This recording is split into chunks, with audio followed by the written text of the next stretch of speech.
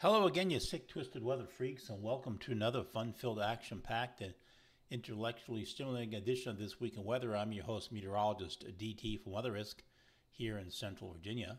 Your captain of chaos, your colonel of confusion, your commander of catastrophe. Let's talk about This Week in Weather. And this special edition, we're going to be talking about this upcoming weekend, then also Memorial Day weekend. A lot of uncertainty about that. And I know a lot of people have been complaining in portions of the eastern U.S., not everybody, but some places, about how we always manage to get rain on the weekends. We have been in that kind of cycle, but it's not everybody's seen that. New England is a lot drier in Great Lakes than the Mid-Atlantic and the Ohio Valley, but we'll get into that in just a second. So first, I did want to remind you, of course, this here is the website. If you haven't seen it before, there you go. This here is the Weather Risk Grains Twitter page right there, and which mostly focuses on the grain weather for the U.S. and overseas, South America, Ukraine, Russia, Europe, Australia, China, India, that sort of thing, Indonesia. And of course, this here is the Facebook page. All right, so we'll start out here by taking a look at the recent El Nino conditions. You can see that everything continues to weaken at a pretty good pace. Very little left of the El Nino. I think it's dead. And you can see here the trend. This is region 1.2. And again, let me call up a marker here so you can see it. This is 1.2 here off the coast of South America. That's 3.4 in here. So if you go here, this is region 1.2. You can see the steady decline. That's now at the negative values as of last Friday. And then this here is the trend from 3.4. And again, you can see from early February, 1.6 straight down. We've got these spikes. But again, you can see the trend is way down here and almost at zero now. The subsurface readings, this is very interesting. You can see that the last of the cold water is still there at the upper right corner. Let me call up my marker here so you can see what I'm talking about. Right in here, you see the warm look. That's right off the coast of South America, off the coast of Peru. And there's all the cold water. Now, this is pushing up towards it. Eventually, this little bubble will be gone, and we'll be into La Nina. But so far, that little bubble's hanging on a little bit. Let me show you what I mean. This here is the sea surface temperature as of May 9th. And area B is the ENSO region. You can see the cold water now is bubbling up and overpowering the last vestiges of the warmer than normal sea surface temperatures in the equatorial Pacific. So that's the area B is a classic looking El Nino transitioning to neutral, transitioning to La Nina. Now area A, this is interesting. This is this huge pool of very warm sea surface temperatures, been around for months, maybe more than a year. And it extends from Japan into the central portions of the North Pacific. And then you have cold water on the west coast of North America. Now that strongly implies a negative PDO, and that means you get a lot of troughs on the west coast and more ridging in the plains and Midwest and the East Coast. So if the pattern shifts, we could end up with a hotter and drier summer, but especially for the plains and Midwest, I'm not sure about the East Coast. So we'll see if that actually develops. And area C is the warm waters in the eastern and subtropical Atlantic. That continues to be quite warm. All right, this is the latest trend. You can see here a couple different things. Again, I wanted to point out the this pool right here of extremely warm water in the central Pacific right here. That's a relatively new development. And then you can see the trend. This is the last 15 days. The cold water really taken off here, and the Indian Ocean dipole's gone to neutral. So notice on the Atlantic, we're seeing a lot of mixed signals here. Some areas have cooled off quite a bit. But right here, the La Nina is definitely showing it's trending towards La Nina, no doubt about that. Now, this is the official sea surface temperatures from CFS, ENSO region 3.4. And again, that's this region up here. That's the critical region right here in the ENSO along the equator, equatorial Pacific. So and you can see the green dot is where we get to July. We're around a half a degree, maybe a 0.6 of a degree below normal. Now, earlier, this image here, if you go back to February and March, this looked like we were going to be already at -1 degrees centigrade in July, and then rapidly moved to moderate or strong La Nina during the heart of the hurricane season. That clearly is no longer the case. The CFS appears to be backing off of this. Now, we do reach, as you can see, oops, no, let me call that up here. Wrong thing. We do see here that we get around minus 0.5 in July, and then we go to moderate by the time it gets to September, October. So it's taking a little slower to get here. Not all the models agree with this. And I want to point this out to folks. I think this is general consensus that, okay, the CFS is showing La Nina, that's it, we're fine. But as you can see here, these models, now this is a split here. These are the North American models on the left-hand side, right? And you can see that most of these models, there's the CFS, the orange line, the purple line, that's NCAR, one of the NASA models. You can see they all have, only the green line, which is the GFDL, does not go into La Nina by July and August as we go into the hurricane season. Now the European models are here. The European, the French model, the British, the German model, the Canadian. Only the British model has it going to La Nina. All the other models do not, including the European. The European is colder than it was in April, but it's still not La Nina. And certainly not La Nina until, if it happens, very weak, borderline La Nina, not until September, October. So this is, you know, not great. It just isn't great. So now, locally, this story came out. I posted this on the Facebook page. This is from the Capital Weather Gang. You can see, and you can see that we're getting a lot of weekend rains here over the, you know, and they said, you put it all together, it looks like the average weekend is twice as much rain as we get during the week. And you know, part of that is how we count the weeks.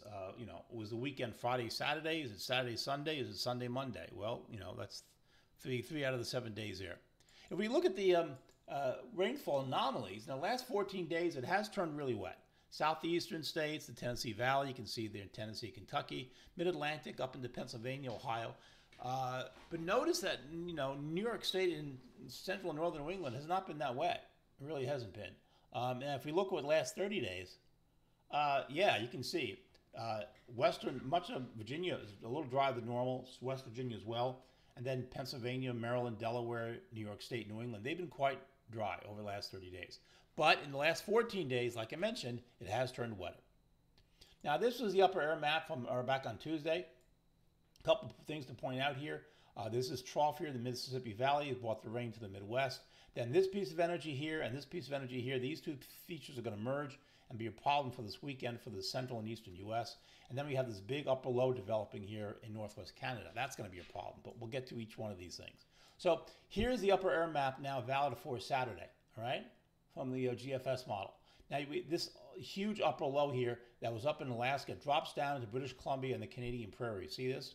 Now, this is going to bring a lot of cold air with it, but as it drops southward, you're going to have pieces of energy getting ejected eastward.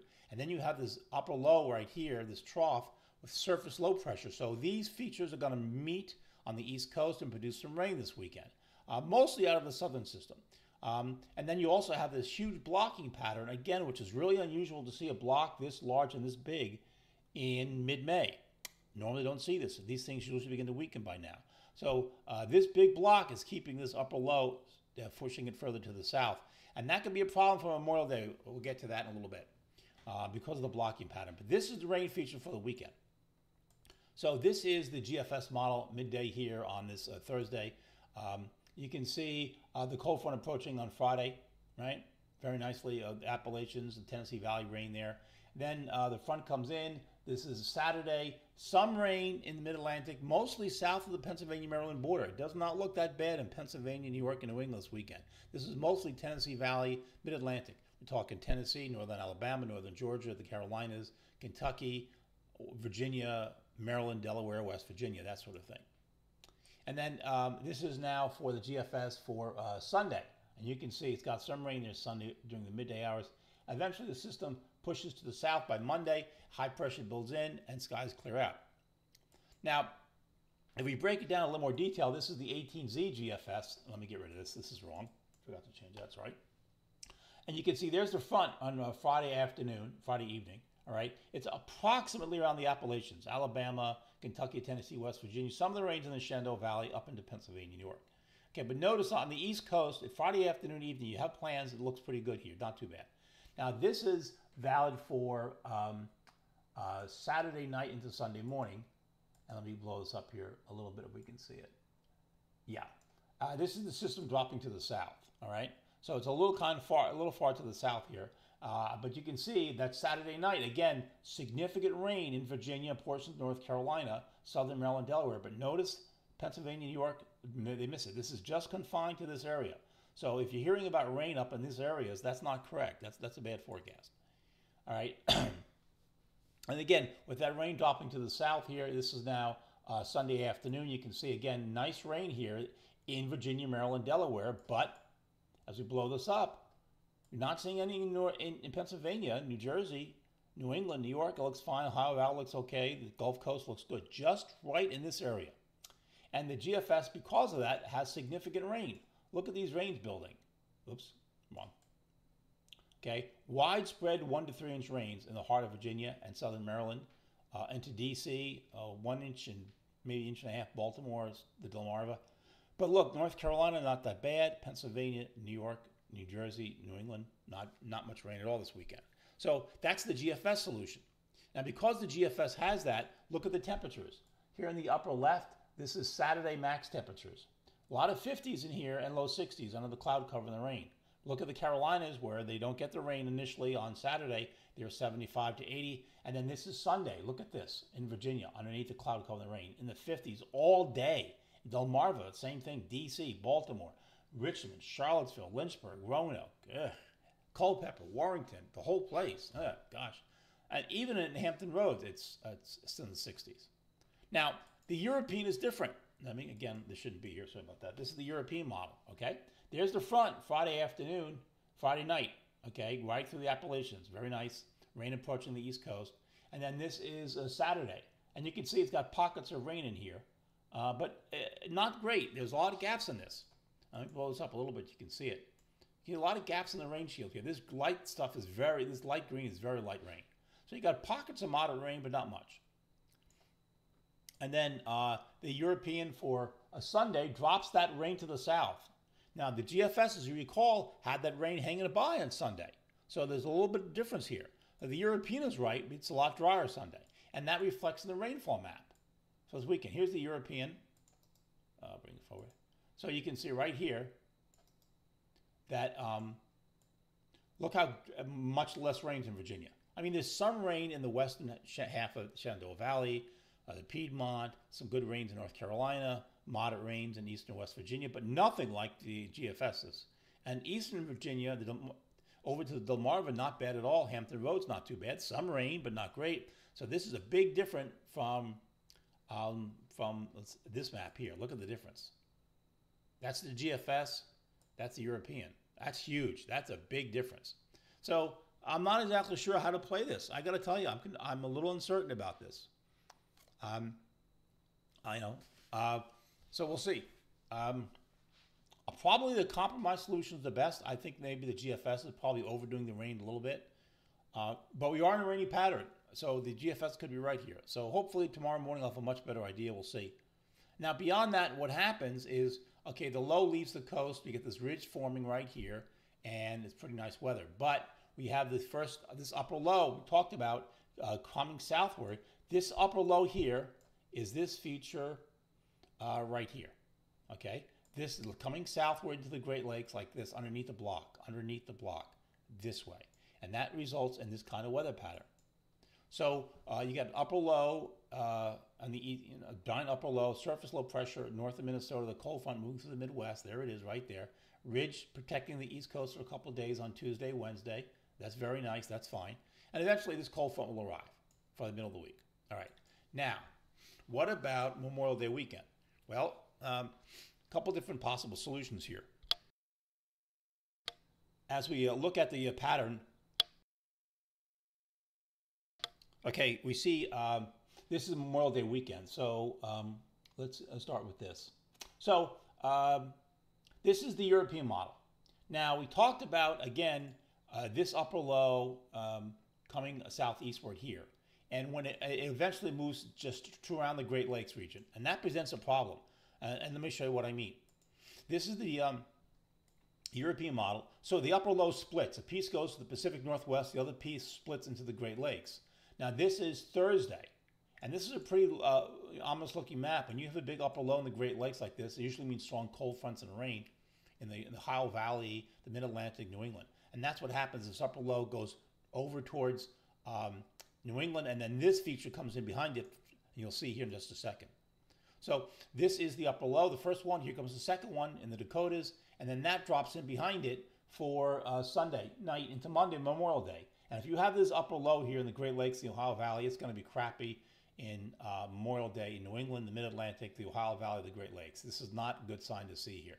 Southern states look great, but this upper low goes through on Friday into Saturday. Not great for the Great Lakes, New England, or the Mid-Atlantic. And then you have the second one coming in behind it. So it's a much stormier pattern. Now, the GFS is very different. The GFS keeps this system back in the west, and you have a bit of a ridge here across the eastern U.S. This is a Friday, May 24. And then, as a result, the trough stays over the Midwest. As you can see, notice there's a ridge here on the East Coast. Let me call up a marker here. Got a ridge here on the East Coast. So this is now Sunday. So all the rain is in the Ohio Valley, west of the Appalachians, and the Great Lakes and the upper Midwest. Right? So there's a stalled front right in here. Now, eventually that front gets to the East Coast, and then you get your rain on Memorial Day. Now, the GFS is doing it this way. You have rain Monday on the front. Like I said, the front's going to stall right here, all right, west-east direction across the Ohio Valley. And then the GFS has the rain on Monday from Missouri all the way to Kentucky and Ohio, mostly southern portions of Illinois, Indiana. And then it moves in the Mid-Atlantic for Monday afternoon, Memorial Day afternoon to the evening, and it looks like rain coming in then. So very different solutions here. Again, I don't know which solution is correct. The ensembles don't tell us much. The GFS ensembles support the GFS. The European model ensembles support the European model. So I do not know which solution to look at. I wish I could tell you for certain. I just don't know. Hopefully by this weekend, I'll have a much better idea about what to do for Memorial Day weekend, because obviously it's a big holiday. So we'll have to hope for the best and see how it plays out. In this upper air pattern, it looks unlikely that we're going to get through Friday, May 24th, Saturday, May 25, and then Sunday, Monday with no rain in the Mid-Atlantic or New England, the Great Lakes, the Ohio Valley, or the Tennessee Valley. In that 4-day period, in this kind of weather pattern, we're going to see at least one interval of rain. Hopefully not more than that, but we'll see how it plays out. This is meteorologist DT from Weather Risk. I will see you over on the Twitter page, and then over on the Facebook page, and on the website.